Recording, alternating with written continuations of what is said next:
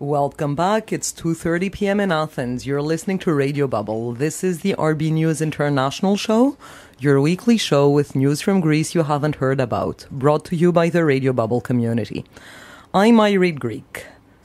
Today, my guest in the studio is Augustin Xenakos, a Greek journalist who works with Onfollow magazine and who runs the Borderline Reports website, which is an English language website with news from Greece. Augustin, welcome to Hello. Radio Bubble. This isn't your first time in the studio, since you used to sit in the studio yourself. No, it isn't. I used to have a show here for about a year. So, welcome back then. So, I wanted to talk a little bit with you about alternative media in Greece and how they cover stories that are not covered by the mainstream media, specifically stories that are completely inadequately covered by the mainstream media in Greece and that are more often than not totally ignored by the media abroad. I don't know if you saw a few days ago, Nikos Myrneos at Smikos on Twitter posted on his blog smirneos.net a description of how events in Skouries, the gold mining story in northern Greece, are covered through Twitter. And the first reason he said he was interested in that is that it's underreported by mainstream media, but it's very well covered on social media and alternative media. Okay. No, I didn't see the particular post, but in general, let's say as an introduction to the conversation, I'd like to say that what we desperately need in Greece is media. Period. I mean, independent media. I don't know if it's the right thing to do to focus exclusively on alternative media, or at least we should be able to define a bit better what we mean by alternative, because I think that what we mainly mean at the moment is media that covers news independently. This should be a job for any media in reality. So, at one point I was at a conversation regarding the crisis of the press in Greece, and someone asked me whether in Onfollow, our magazine, we have a different, say, set of rules. And we replied that no, we don't. We have the rules that should be for everybody. For example, we cover news independently with no regard to funding or other kinds of interests. The other thing with alternative media is that, we were discussing this also before, is that, okay, for some things, what we call citizen journalism is very, very valuable. For example, if something happens like a demonstration either here or in Skouries, and you have people on the ground, this, after a while, after you observe many posts, many tweets, you will get a pretty objective report of what's going on. But there are other issues. For example, with Skouries, you have the issue of the investment itself, the cost-benefit analysis, things that are also obscured by the mainstream media. Now, it's very hard to have citizens' journalism on issues like that, because that requires investigation, which is lengthy, it's costly, and people that are not being paid to do that job, in that sense they are not professional, although they might be very good, can't do the job adequately. So I'd say that we need a whole host of things. We need, first of all, we need more media, call them mainstream, call them whatever. Quality media? Quality media, yeah. It's a problem of quality. And then, yes, of course, we need that part which an observer on the ground will always be a lot better in covering, and we have that to a large extent through social media. In the case of Skouries, when I tried to list those media that covered Skouries in an appropriate way, meaning that they did not do propaganda in favor of the company, essentially, or of the government policy that has to do with it. What I found interesting is that you have some volunteer media, let's call them this way, or semi-volunteer media, because people cannot always be paid a regular salary. like Radio Bubble, Omnia TV, Unfollow, Borderline Reports, which is your personal initiative. So if you decide to write something on that, you do it, but nobody's going to pay you for doing that. Yeah. And then Unfollow is a bit different in that respect. It does pay every single person that writes in it.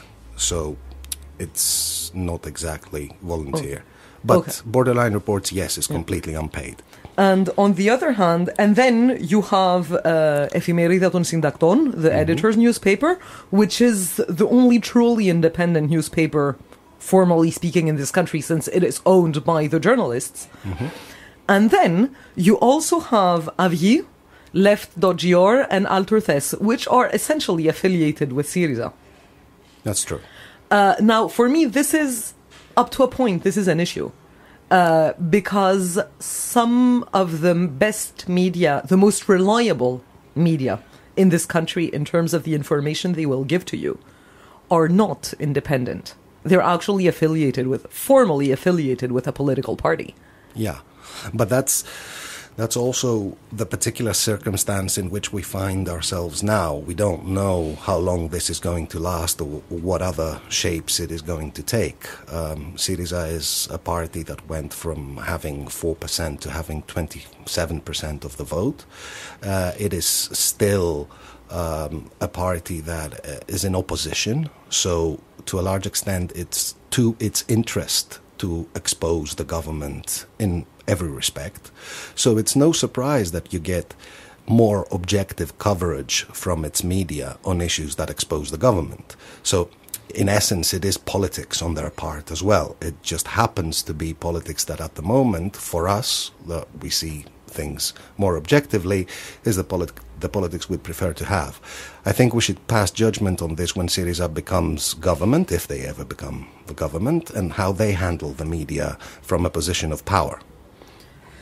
Yes, because especially in the case of Khalkidiki, if you look at some of the citizen media, or apparently citizen media, available on the ground, there are a few blogs like Anti-Gold Greece, which is run by a group of individuals, and then there's SOS Khalkidiki, which my impression is very much led by the Syriza youth in the area. Now, of course, you will tell me the Syriza member of parliament, from Khalkidiki was elected exactly because she was involved in the struggle against the mining project. That's but true. It will be interesting to see how this evolves after. Absolutely. But with regard to the mainstream media, I think this doesn't just concern Khalkidiki and Skouries. It's our general problem. The way that media is funded in this country is really the basis of the problem. Even in the case of Skouries, you will see that in the last few weeks there is a huge advertising campaign paid by the company, Elas Gold, Eldorado Gold, which is the parent company. It's in every single newspaper, big advertisements that cost a lot of money, actually. And this, in Greece, creates a kind of relationship that is very hard to break.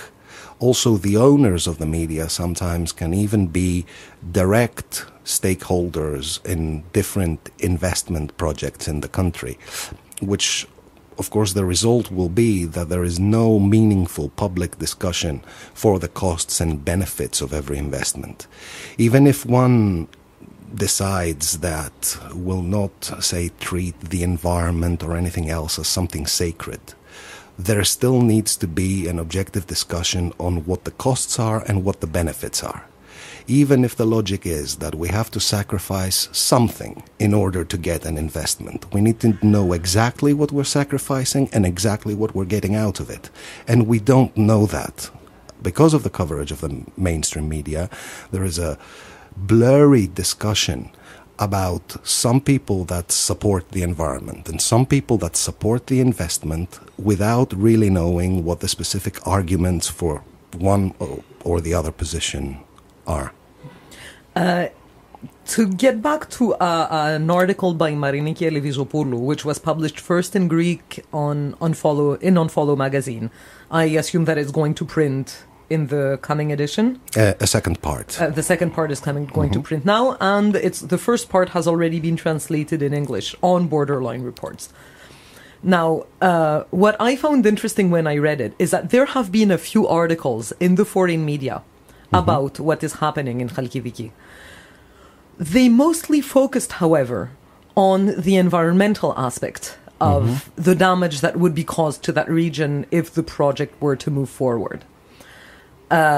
Which was already, that this appeared in the foreign media was already a success for citizen journalists who are looking into what's happening in that part of Greece, because the owner of the gold mine happens also to own a majority share in the main TV channel, a few newspapers, and in many ways to be the Berlusconi of Greece.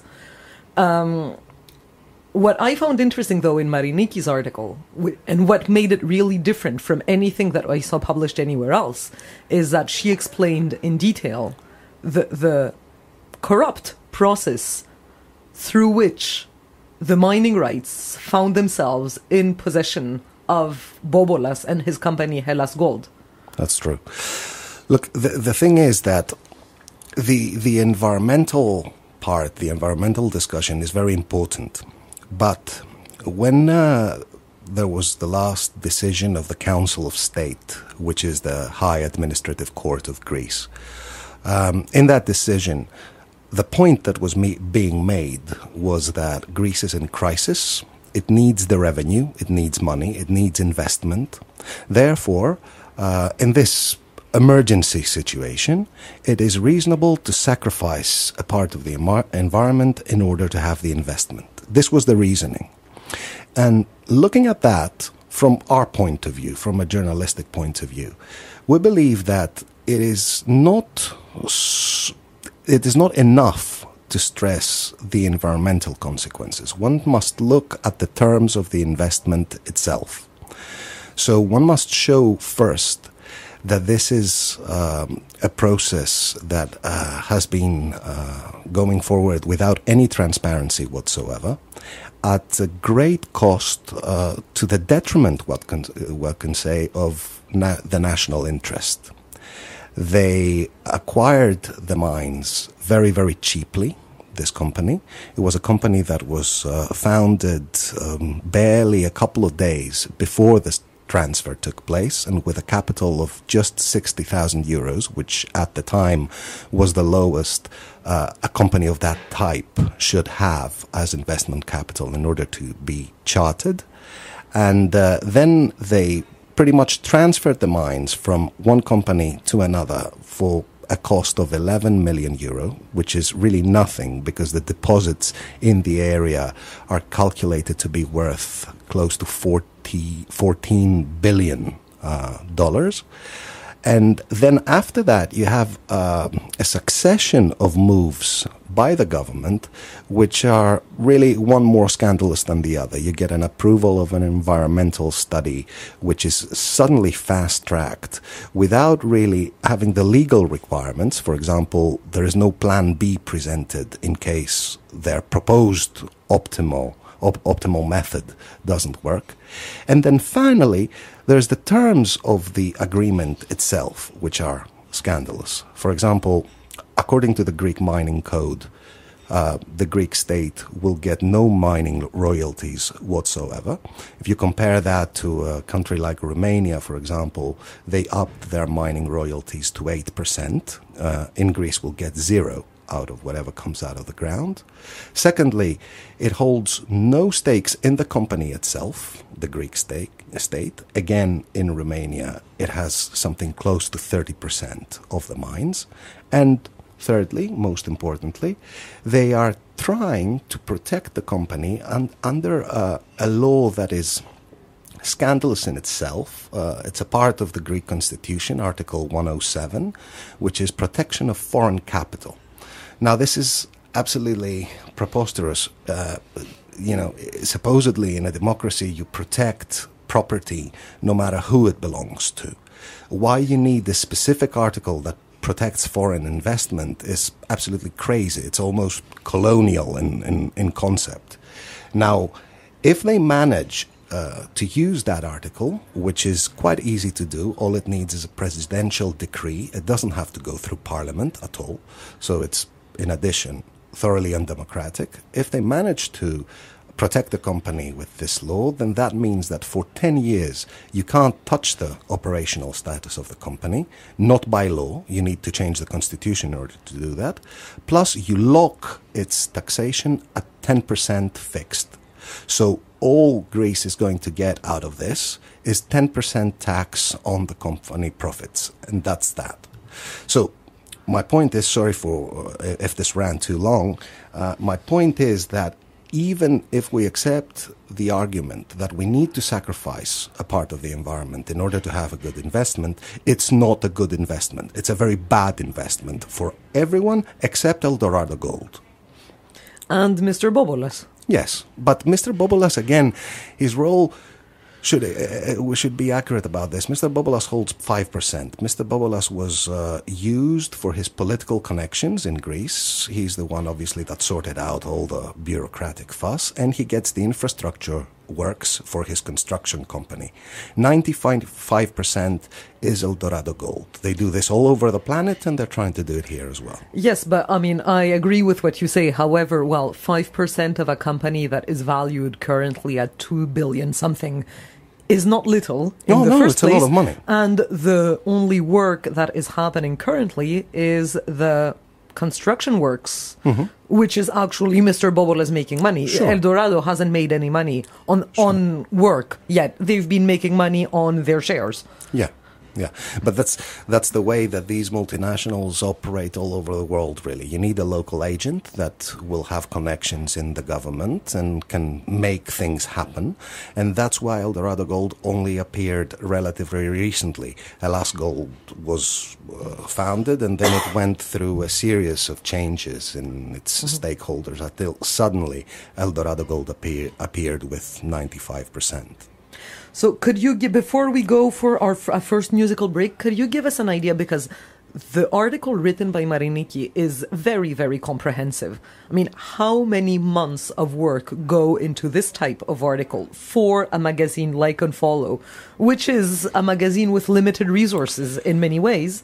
Yeah. And do you think you would be able to publish something similar in another medium than a magazine where that is managed by the journalist who can choose to write a long read whenever they make the choice? This is really a choice of designing the editorial. We almost made a bet with ourselves, would this work? I mean, would a magazine with really long, exhaustive almost texts interest the public? It turns out it does.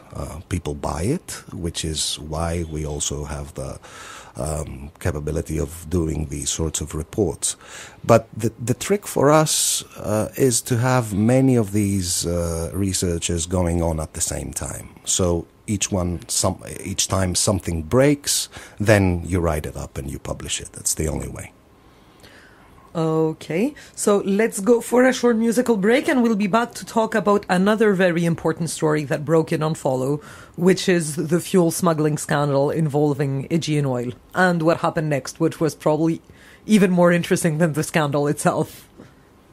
Welcome back. It's 5 to 3 p.m. in Athens. You're listening to Radio Bubble. This is the rbnews International Show.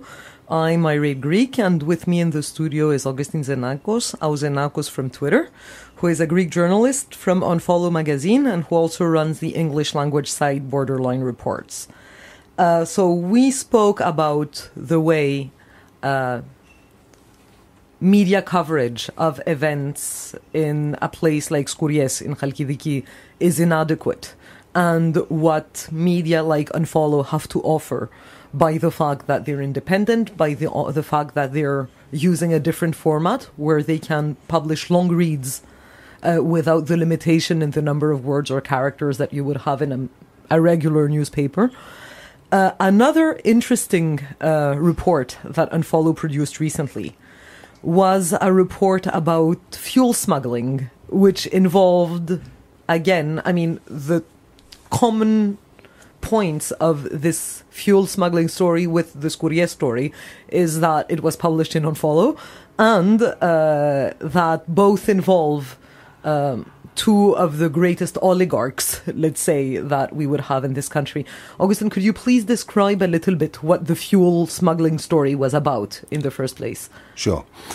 It was a report written by Lefteris Charalambopoulos, and the story in a few words is that in Greece, like in other countries, oil used for shipping is tax-free.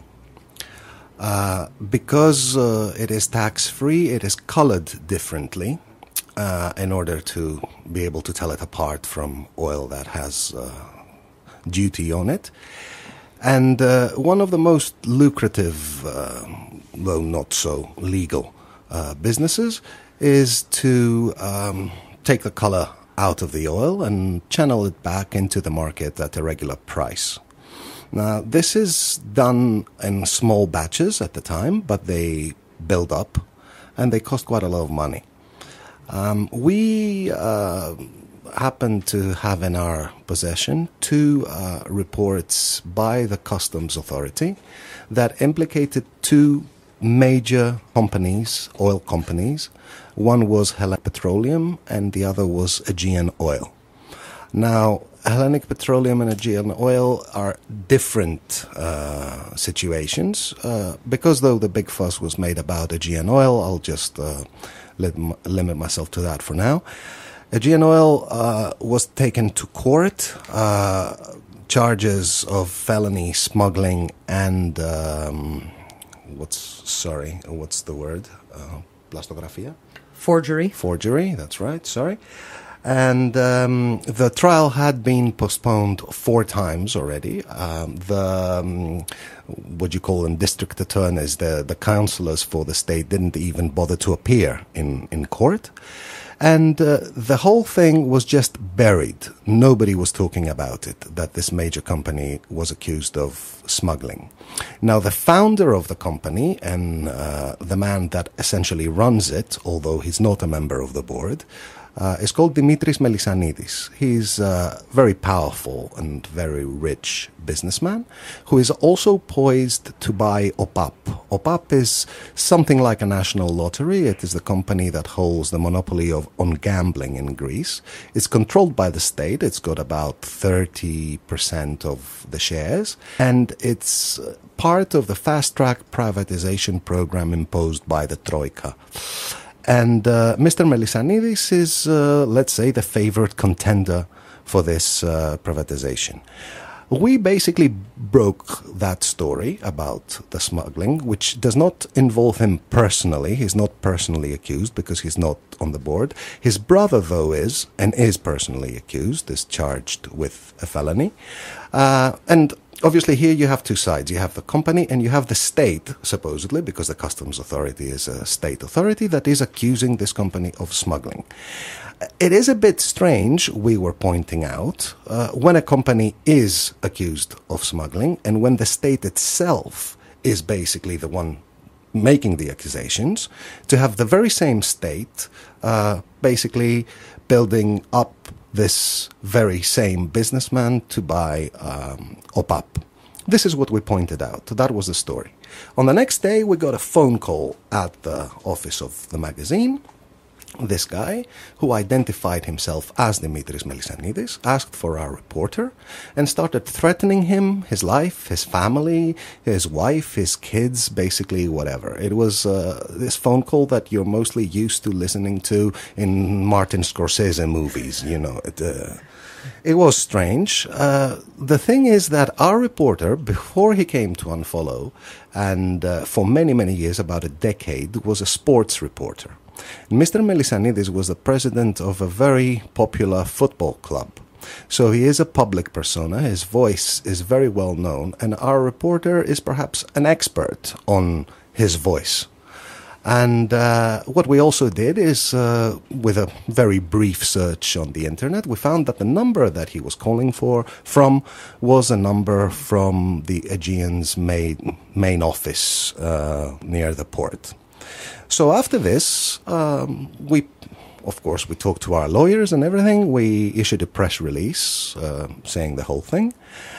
And the next day we got another phone call, this time from Mr. Phailos Kranidiotis. Mr. Kranidiotis is a well-known persona in Greece. He's got very, let's say, militant right-wing opinions. He writes articles quite frequently in newspapers like Demokratia, in which, among other, he thinks, he advises that the army should hit the streets in order to maintain order and other nice things. Nice he also recommended that all independent state bodies be shut down a few days ago. Well, there you go. So that's the guy. And this man is also a longtime friend and unofficial advisor to the Prime Minister, Antonis Samaras. Now, he called us and said that he is attorney for Mr. Melissanidis, and he called to basically deny that his client has ever called us. We published the denial and then went ahead and filed the lawsuit against Mr. Melissanidis for the threats. This is the story. Yes, so could you please, because you've been in this, you've been in this crazy situation. I mean, by all, it's not every day that you get Martin Scorsese type phone calls. No, not every day, thankfully. Yeah. So when you're in this situation, you're trying to keep your magazine going. You have to go to court. This trial is going to take forever. You told me it's already been postponed twice? Another 2 times since we published the story, yes. Yeah. Now for the 6th time, it was postponed yesterday. Okay, so there you go. And this goes on and on and on. Yet, what coverage did you get for your story? We got a bit of coverage in international media, that's true. Al Jazeera published the report, and several blogs, of course, as always. But which report did they publish? The one about the fuel smuggling, or the one about the threats? About the threats. About the threats. The one about the fuel smuggling was not published anywhere. And in Greek mainstream media, there was almost total silence, with one notable exception, though, which is amusing to mention. Alpha TV, which is one of the big TV stations, did mention the threats again. But it was a fairly balanced report. It said that it started from our report on oil smuggling, and then it talked about the threats. What has to be pointed out, though, is that Alpha TV is controlled by Dimitris Kondominas. He is a businessman that was a contender for the privatization of OPAP and is now the least favored contender. The most favored contender being Mr. Melissanidis. So it stands to reason that his TV station would publish the report.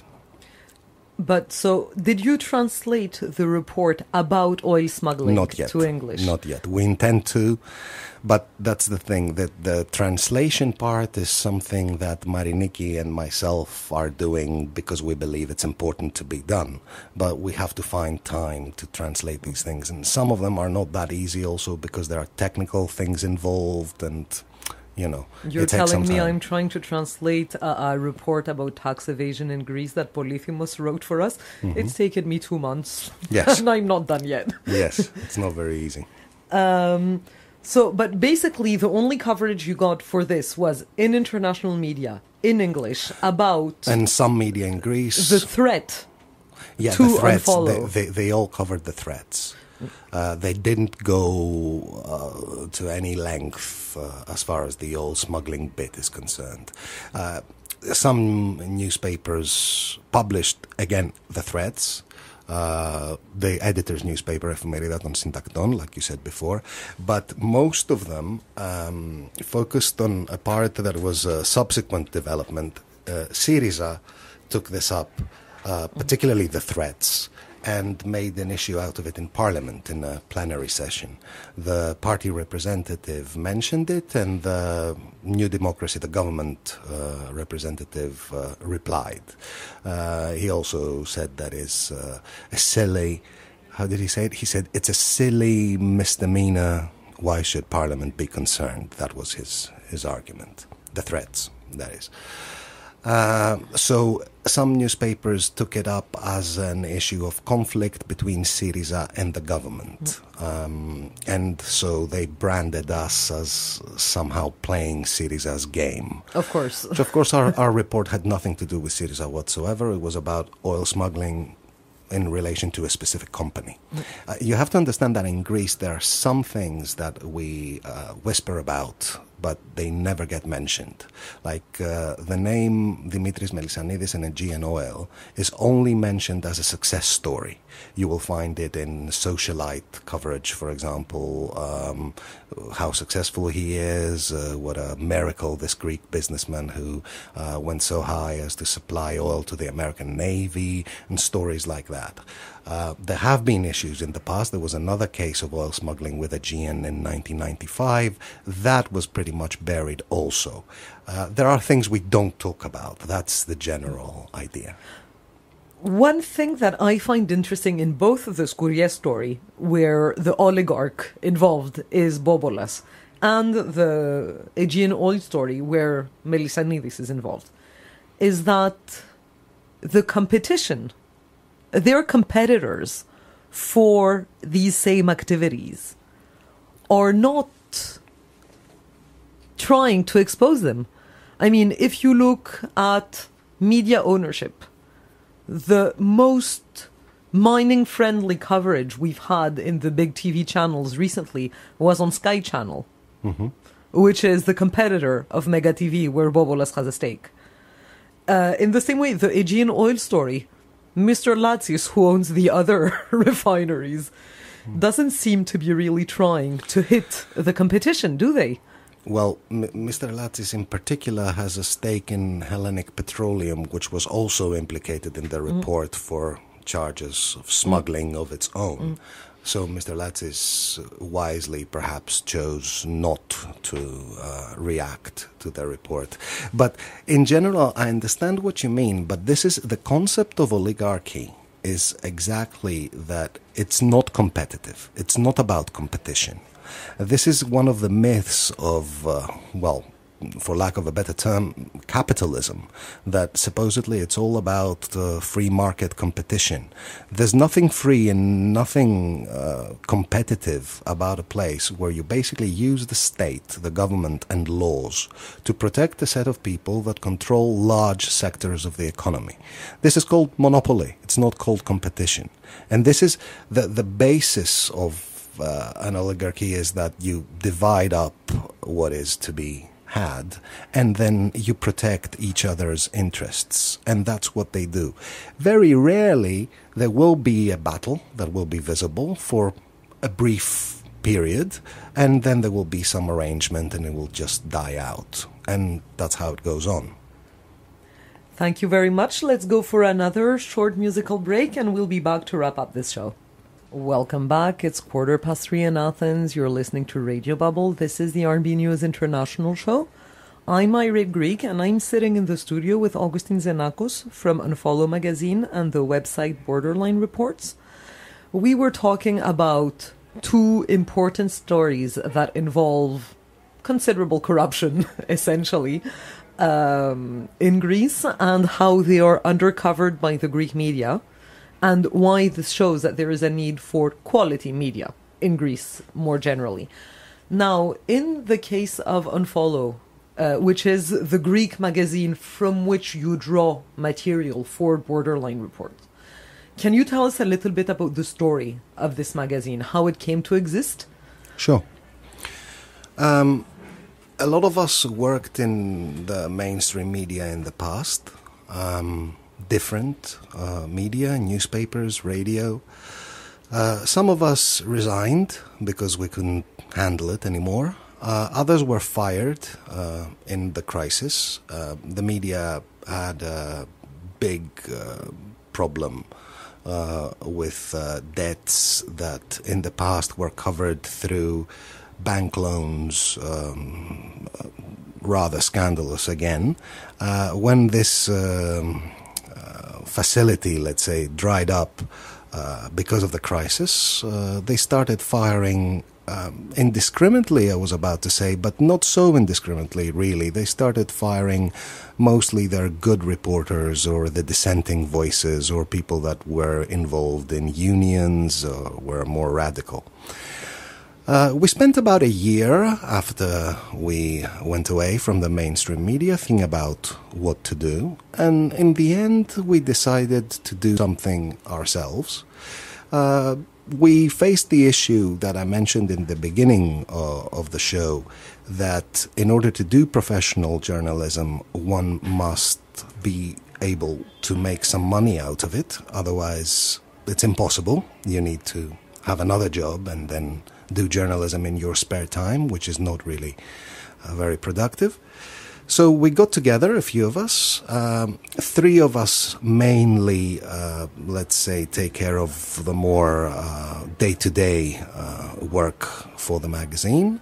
And then there is a wider group that now numbers 30-odd people. What we said was that we would have no backer, we would have no kind of deal, no loan, nothing. We'd put up some money to basically print an issue.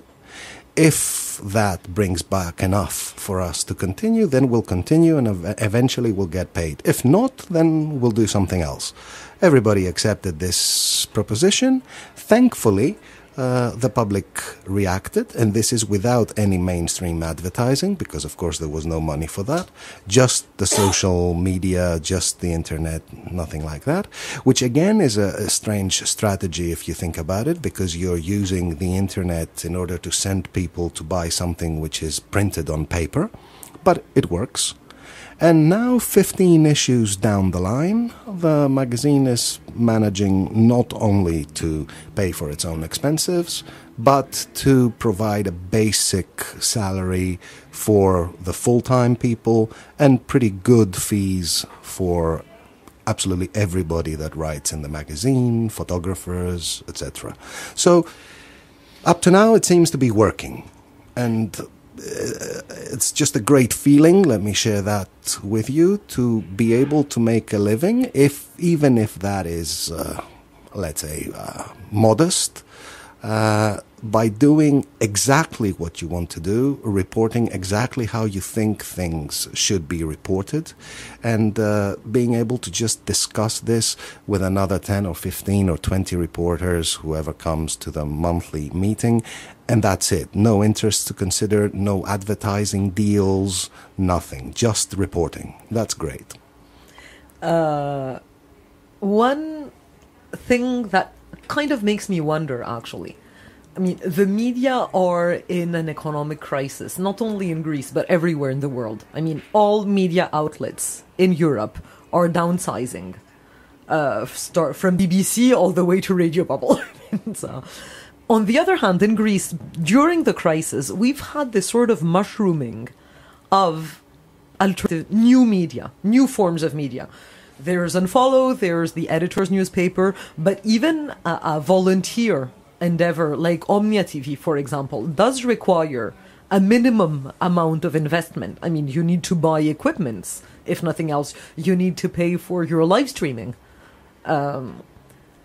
What does it say for you that in Greece, in this crisis, so many people are trying to do something in a sector which they know, because it's like that everywhere in Europe, is not likely to bring much money home?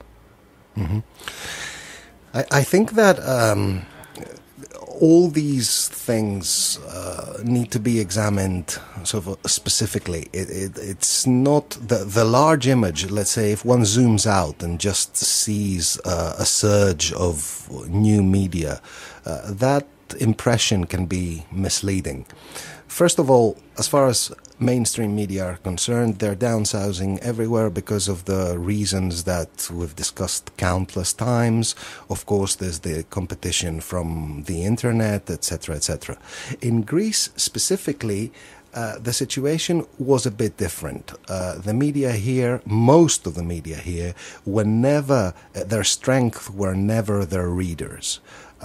It was advertising deals, mainly, bank loans, and all this was secured on the basis of a political game if the specific newspaper or if the specific TV station would basically push or threaten the government depending on every particular case.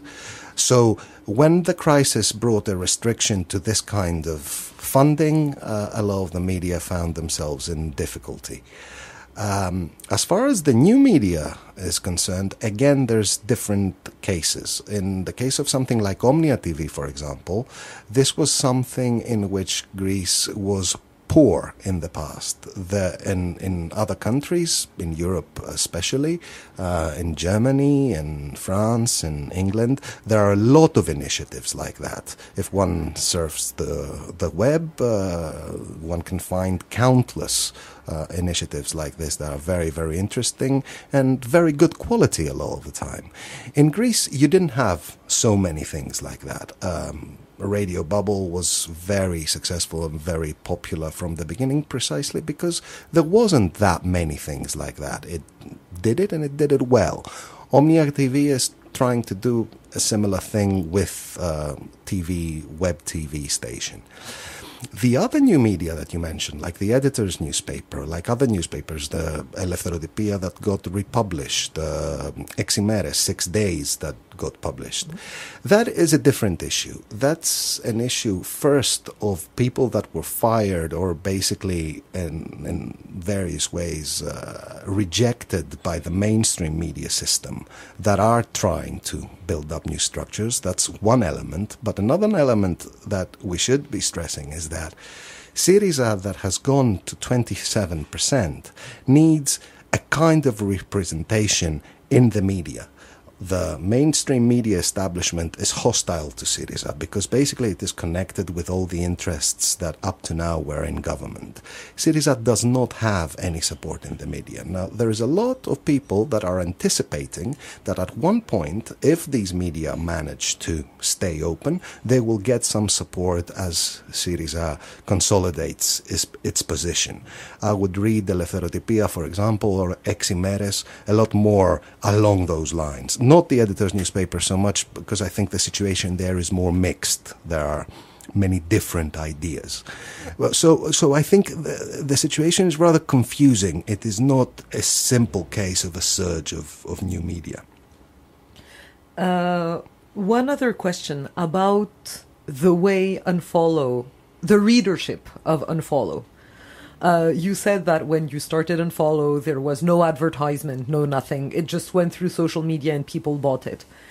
Is it your impression that this type of publication in Greece tends to be read by people who already believe what's written in it, in a sense? Isn't there a risk with all these new media, alternative media, quality media? I mean, I don't want to talk about, to negotiate the word here. It's more like, aren't the people who are listening to Radio Bubble already convinced by what Radio Bubble has to say? Which would also, in a sense, be the case for Unfollow, that it's a very specific population with some political orientation towards the left, a level of education, and in the end, these media are perhaps not doing such a good job at reaching out to the farmer in Kozani, who does not have access to this information because he or she gets his information from Mega Channel. That's true. The straight answer is yes, it is like this. But again, you should look into it a bit more. First of all, I'll say something risky now. Well-educated people are usually left-leaning, and that's that. But apart from that small observation, you can't make a magazine, you can't make anything really that is that is for everyone. That is also bad strategy. It's also not very true that there is an audience out there that just simply consumes high-quality stuff. No. You might very well be an avid reader of important literature and like very much to watch superhero movies on TV. It's allowed. So, again, I'm not certain that you're just addressing things like this to a very sort of highly educated, almost sort of snobbish public. On the other hand, it's true that in order to read a magazine that runs, say, 4,000 words or 5,000 word stories, and has coverage of rather complicated political issues, sometimes even cultural criticism, which require a level of proficiency in theory as well. That is quite demanding.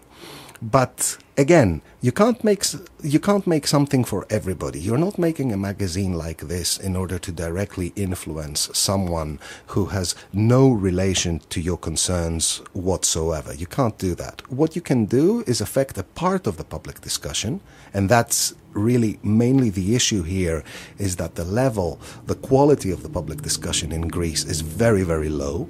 You are trying to up the stakes a little bit, feed some more things into the machine, and hope for the best. Okay. One last question before we go. What do you think, how successful do you think new media or alternative media have been at affecting what is being said of Greece in foreign media? Because in Radio Bubble, in a sense, I feel that we've been lucky because a lot of foreign journalists visited us. So even though I still believe that most of them have a wrong idea of Radio Bubble, because some of them think that everybody here is a Syriza supporter, which is not, I mean, being in opposition, in the opposition doesn't automatically mean that you're a Syriza supporter. No. Right. But I still think that we've been lucky in a way because we have this cafe and people come and visit us. Mm-hmm. Would you say that in general, other alternative media or new media have been able to influence the agenda about Greece, to put forward? In the first years of the crisis, my feeling was that foreign journalists were coming here, they were meeting with their counterpart in Mega, and they were broadcasting basically Mega translated to a little bit better, but it was still very much affected by the mainstream media. Do you think that this has changed? I think it has changed to a degree. I know it personally because some of our reporters quite often are fixers for foreign journalists here, and the best among the foreign journalists realized they were being fed propaganda and started looking it up on their own.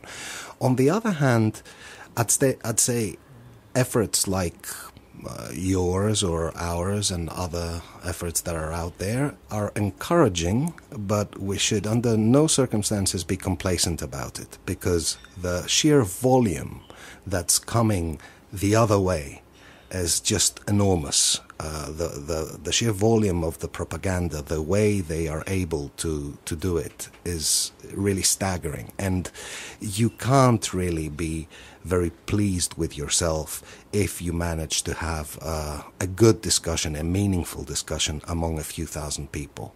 The way these newspapers, these TV channels operate, they can make an association or create an impression. You saw it in Chalkidiki in relation to demonstrations or the violence there, how they're able to taint a whole issue for weeks with this sort of skewed idea of violence, and it's very, very difficult to extricate a debate from that sort of situation.